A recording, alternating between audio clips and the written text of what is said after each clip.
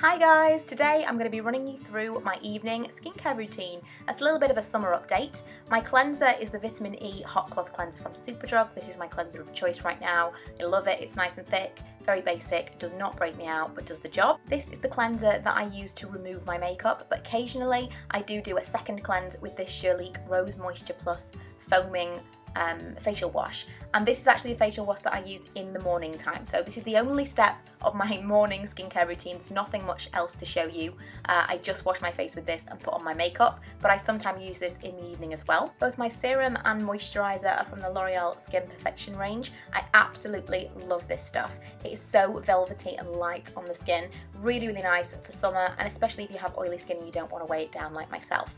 I actually use the day cream, and there's a lot of day creams over the years that I've used at night time. It's important to make sure there's no SPF in there, and all the research that I've done so far suggests that there is no SPF in this particular one, because generally they do like to brag about that. I can't find anything to say that there is, but please let me know if you know otherwise. But so far I've had nothing but positive results using both of these at night. I've been using this Sanctuary Peptide eye cream for absolutely months. I'm nearly out of it. I think I've been using this at least all year, maybe since before Christmas, and it's super thick. It's not necessarily designed for summer use because it is so thick, but I just feel like around my eyes I really want to treat the skin, and I really focus on those areas on the outside that I do have some fine lines. Last step is my NUXE Reve Miel lip balm, which you've heard about a million times before, and I wouldn't be without, but that is absolutely everything. Really quick and simple, and I hope you've enjoyed this video. Bye!